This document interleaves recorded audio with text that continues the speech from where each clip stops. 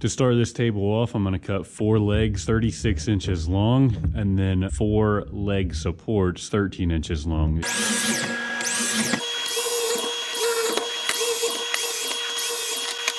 So I have 4 legs and 4 of the leg support pieces. I'm going to drill pocket holes here and here, and then here and here on each of these boards.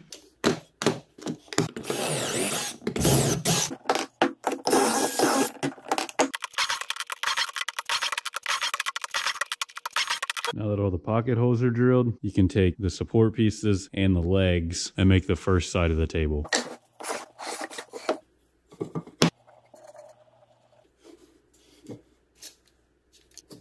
So this side, these boards are flush here with the pocket holes on this side. This will be where the top goes. And then down here, I left a gap the width of a 2x4 on both sides. Put the bottom shelf up off the floor. The pocket holes won't be seen on here because they're the bottom.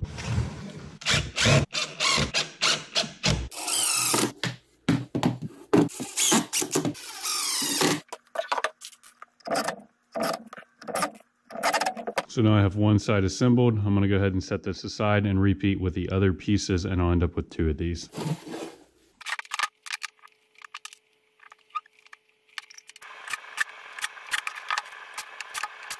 All right, so here's my 2 frame pieces. Now's a good time to sand out any logos that might be on the inside or outside before you get everything together, because that'll be harder to get to.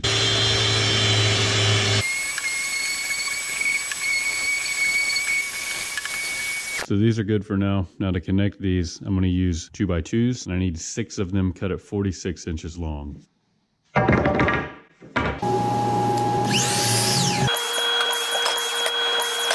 So here are the 6 boards that I just cut, and we're going to put pocket holes on the ends of all of these, down here and down there as well.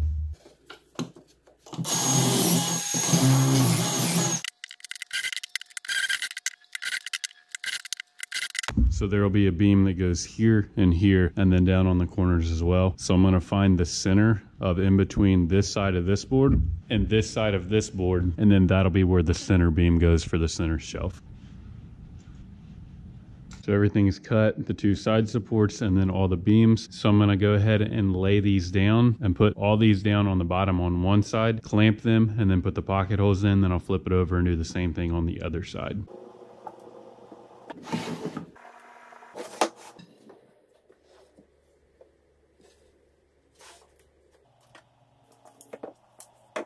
So everything is clamped across the support beams on all 3, and I can put the pocket holes in and secure those. Remember, the pocket holes are facing down on the middle and the bottom beam, and then they're facing up on the top beam.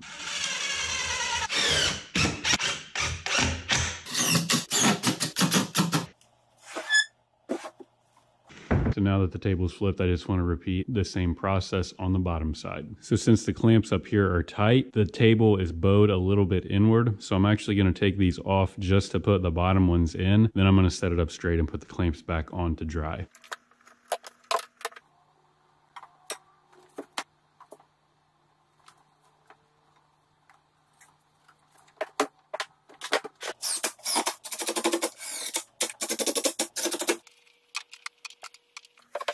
Now that everything is assembled, I'm going to go ahead and put the pipe clamps back on and let the glue dry.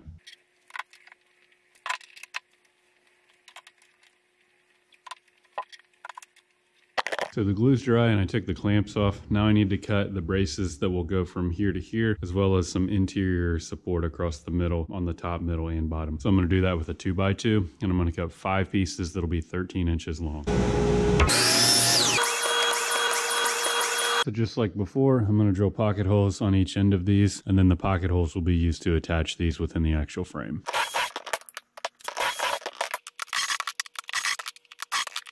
So now that these support pieces have the pocket holes, I can go ahead and put them in here. Now they're going to go all the way inside like this and leave a nice gap here where the X piece will come down. So this piece needs to be flush with this piece, and then the same thing over on this side.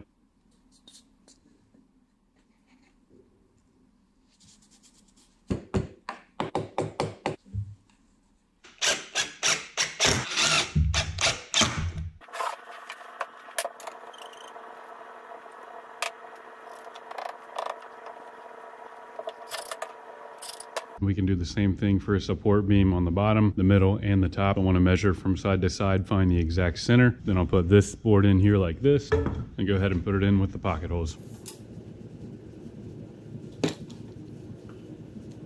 So since this will be covered with a shelf, I went ahead and put the pocket holes up. It would just be easier to get to that way because it'll be hidden by the shelf.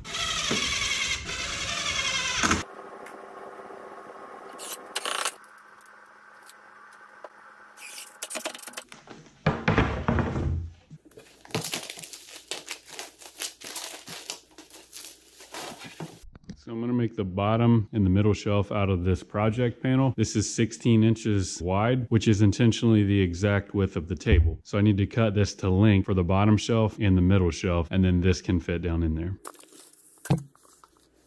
So the middle shelf is 48 7/8, and the bottom shelf is 52 7/8.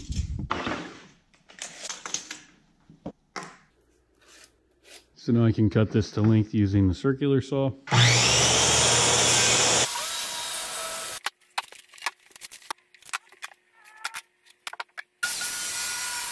So here's the two shelves. This one will fit in the middle, that one will fit down on the bottom, but we'll need to cut notches out on all the ends of where the legs will go.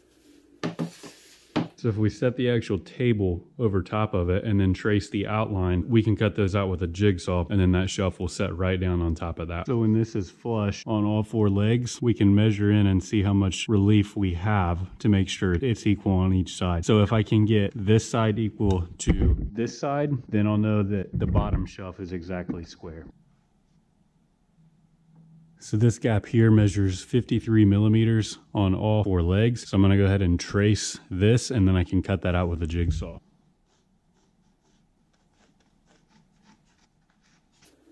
So when I move the table off of the shelf, this is what I have on all four sides. This is the notch that I will cut out with the jigsaw, and then this will slide right down in, and the legs will fit in perfectly right here.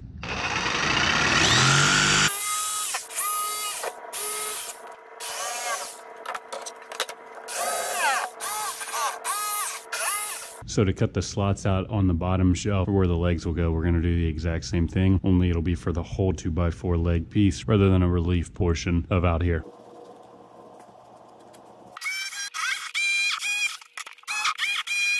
So the shelves are cut, and I want to go ahead and attach those. I'm going to do that using these figure-8 fasteners. So I'm going to put 2 on each end and then 2 in the middle for each shelf. So it's probably a little overkill, but I don't want the middle shelf to crack due to wood movement.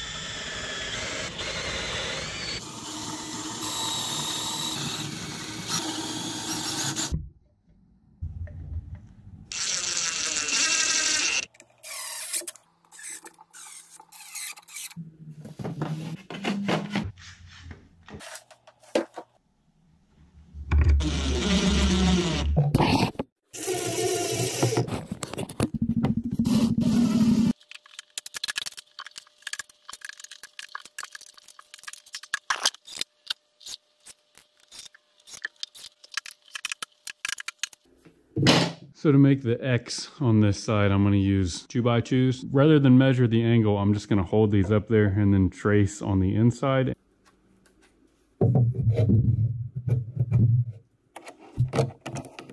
Then I have the angles measured on both sides, and I can cut these angles out with the miter saw.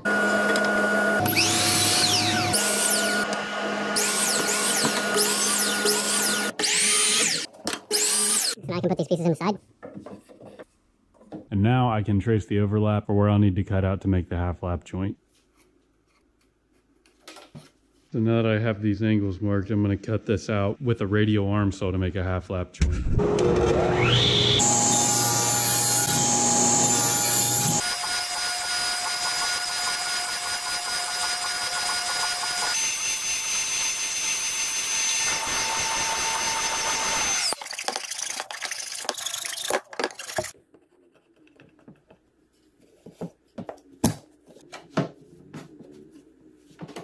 So the X is in place on this side. I'm going to put screws through the top frame down into the X piece on both sides, and then do the same thing on the bottom.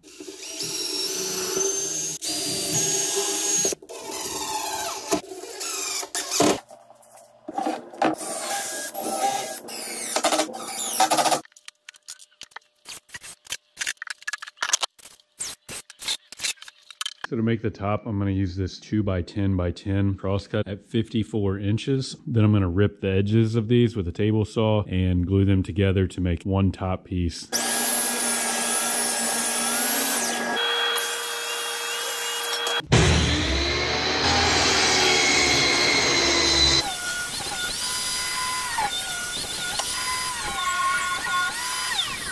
So these are the two boards for the top. These are 54 inches long and 8 3/4 inches wide. So now I'm going to use the square to make lines, and then I'm going to join them using the doweling jig in the middle.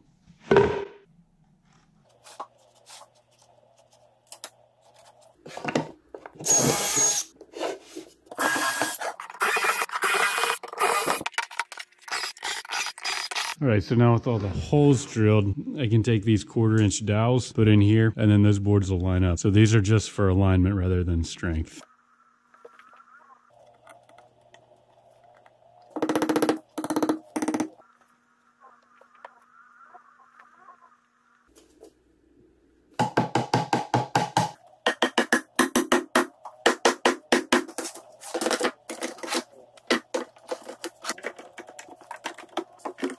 And so I added the outside clamps here and down there to keep the boards flat as they dry together. The clamps are off the top. This glued up very nicely. I'm going to go ahead and sand both sides down and then use a router with a roundover bit to create an edge around the top.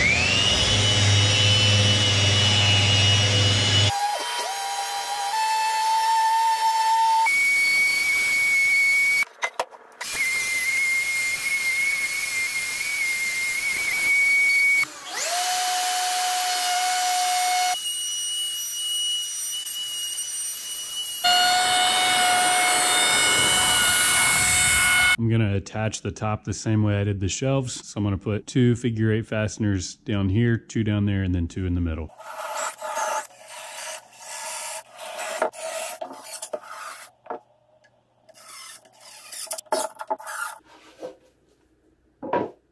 I'm going to stain the table before I put the top on, but here's a preview of what it looks like. So the stain I'm using is Minwax Puritan Pine, and I'm going to stain the bottom first to make sure I like the collar. The collar's good, then I'll go ahead and do everything else.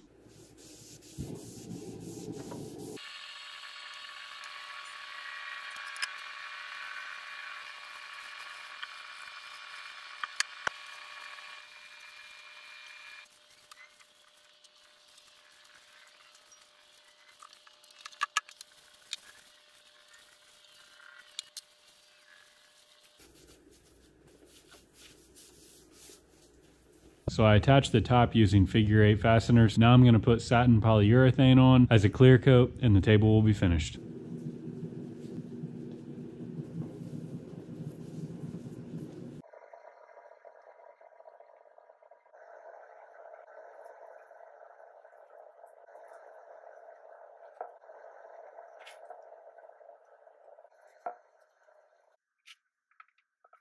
So the polyurethane is dry. The top actually came out quite a bit smoother than I expected, but I am going to sand the top down with 400 grit and then put a coat of wipe-on polyurethane on top for a super smooth finish.